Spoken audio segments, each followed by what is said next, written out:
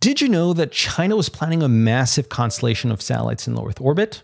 It goes by the name of Guowang or Xinguang and is a sort of Chinese equivalent to Starlink, basically a massive constellation which plans to revolutionize how satellite internet is provided around the world. So what is this constellation for? How does it compare to Starlink? And when will it launch? Let's tell the full story.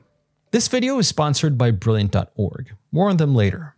Back in early 2015, SpaceX officially announced the Starlink project, a mega constellation of satellites in low Earth orbit, which would provide global satellite internet access around the world, regardless of location. While this was not the first time a broadband constellation was being proposed, SpaceX took the world by surprise with the scale of the constellation and the speed of execution, with an unprecedented number of satellites launched since 2018, including more than 1,700 satellites in 2022 alone, and that number is to compare with the total number of operational satellites the same year.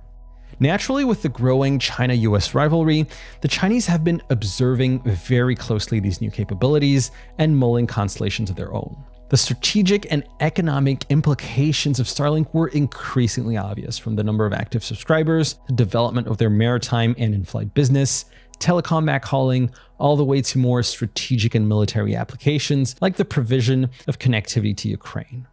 The first shot was fired in China in November 2016 when the country's largest space conglomerate, CASC, announced Hongyan, which is a plan to build a constellation of over 300 satellites in low Earth orbit, covering satellite internet, but also more niche applications like mobile communications, AIS, ADS-B, space IoT, and GNSS enhancement. A new entity under CASC called the Dongfang Satellite Mobile Communication Company was created in the city of Chongqing to head the project, and this was reported to receive 20 billion Chinese yuan of investment at the time. The company was supposed to deploy 60 satellites by 2022, the full constellation by 2025, and production lines for the satellites were commissioned in Tianjin, aiming at an initial output of 130 satellites per year. At least, that was the plan at the time. Almost at the same time, fellow Chinese aerospace conglomerate CASIC was pursuing similar projects. In August 2017, at the Chinese Commercial Aerospace Forum in Wuhan, it announced the Hongyan constellation of 156 satellites with individual satellite capacities of 10 gigabits per second. Plans to build large constellation production sites were also laid out in Wuhan, with an objective of 240 satellites manufactured per year. So how did any of this go? At first, these plans seemed to materialize rather quickly.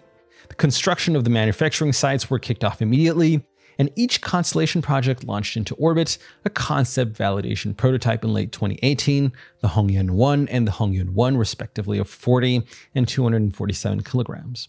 And in 2019, CASC expanded its Hongyan constellation plans from 156 satellites to 864 satellites. But after that, things seemed to slow down to a crawl, and the aggressive deployment timeline initially announced never took place. It seemed almost as if things had come to a standstill, but beneath the surface, what was actually happening was a major shift in the country's strategy. In 2020, rumors started to spread that China's broadband constellations would merge into one. In April of that year, China's top economic regulator, the NDRC, flagged the concept of satellite internet as critical infrastructure for the country, adding it to a list called 新基建 or new infrastructure, composed of core technologies like 5G, AI, and IoT.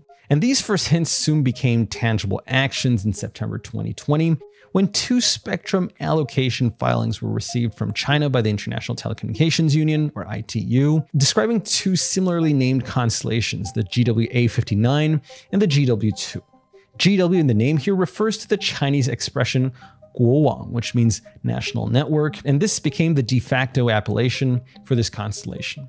And most important of all, the filings received by the ITU described the constellation as composed of a total of 12,992 satellites. So what China seemed to be doing was merging the previous Hongyun and Hongyan projects into one super constellation, and the following year in April 2021, China made the big move establishing a new company called the China Satellite Network Group, also known as China SatNet for short, which would be the operator of this future satellite internet constellation. Now, a very important phenomenon was also taking place in parallel. In 2014, China had begun opening its space industry to the private sector, and many startups had formed in the wake of this change of policy.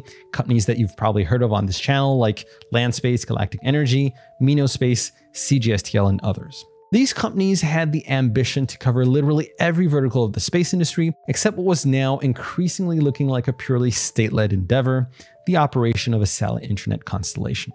This is why around 2020, many commercial companies like Laserfleet, Galaxy Space, ComSat, and Space OK more or less dropped their constellation projects. You see, from Beijing's perspective, the critical nature of satellite internet justified the fact that this activity would need to be wholly state-owned. In a similar way, when you think of 4G and 5G on the ground, China's main telcos, China Telecom, China Mobile, and China Unicom, are all state-owned players, and there is no space for a private operator. The same would go for Chinese satellite internet. However, another trend was also clear. While the operations of the network would be closed to commercial players, manufacturing the hardware, so namely the satellites and the terminals, would be more open. And this is why many commercial companies have moved their efforts to building massive small-sat factories, among which you have the factories from Galaxy Space, ComSat, Geespace, as well as state-owned players like CASC Tianjin or CASIC Space Engineering Development. The very structure of the operator of China's Guowang constellation, China SatNet, reflected this philosophy. Rather than making China's SatNet a subsidiary of China's main space conglomerate CASC, which is probably what you would expect, the NDRC decided instead to make it into an entirely independent state-owned entity, an arrangement which gives China's SatNet much more flexibility regarding who it sources the hardware from. And in the first bid China SatNet awarded for satellite manufacturing in October 2022, the winners were the Chinese Academy of Space Technology, CAST, which belongs to CASC, but also two other non-disclosed companies which could potentially be commercial players. So now that China seemed to have things figured out in terms of satellite hardware, comes the question of launch. In 2022, it was announced that China would employ the Long March 5B. The Long March 5B is China's heaviest launch vehicle to date, a sort of Chinese Atlas V, if you will, with a launch capacity of 25 tons into LEO. And while it's been used so far mostly to launch single large pieces of space hardware into orbit, like space station modules, it was declared that the rocket would be adapted using the Yuanzhong upper stage to deploy clusters of satellites from constellations. And here comes the most interesting part. There's a very high possibility that the Guowang satellite constellation will start to deploy this year. China's prime rocket manufacturer, the Chinese Academy of Launch Technology, declared in a post in January 2023 that the Long March 5B would launch at least once this year. The thing is, this rocket is known to launch only a very limited variety of payloads. There's space station modules, but that can't be it, as those have all been launched last year.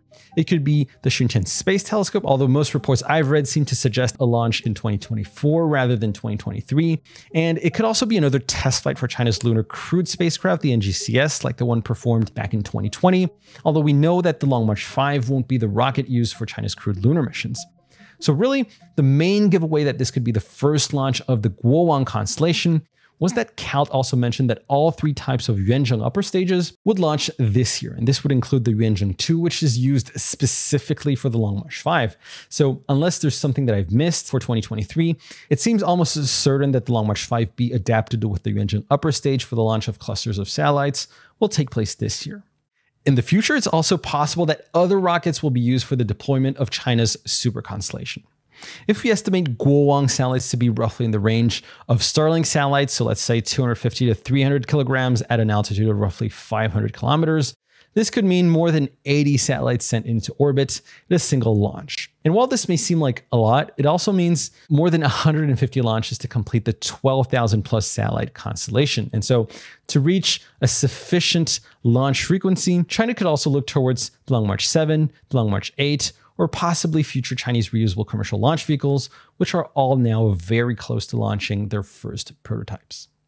Another challenge for China's constellation once in operation will be managing so many satellites simultaneously. But for the curious space enthusiasts wanting to understand why a satellite remains in orbit and how this can be achieved, there's an essential tool, which is the interactive online courses provided by today's sponsor, Brilliant.org. Brilliant.org is the most effective yet low-pressure way to learn the science and engineering behind all of our discussions on space. Their courses range from the very basic to the most advanced, and one of the best things is that they have partnered with some of my favorite content creators like Real Engineering. For example, there's a series dedicated to orbital mechanics where you can learn why satellites remain in space, the concept of orbital velocity, and what the different methods are to launch payloads into space. Everything is done in an interactive way, which makes things much more enjoyable and easier to understand than watching regular lecture videos. To try everything Brilliant has to offer free for a full 30 days, you can go to brilliant.org/Dongfang-hour or click on the link in the description below, and the first 200 listeners will get a 20% off the annual premium membership, unlocking all the problem-solving courses and challenges. A big thanks to Brilliant for supporting the channel. Thank you for watching, and I'll see you next time.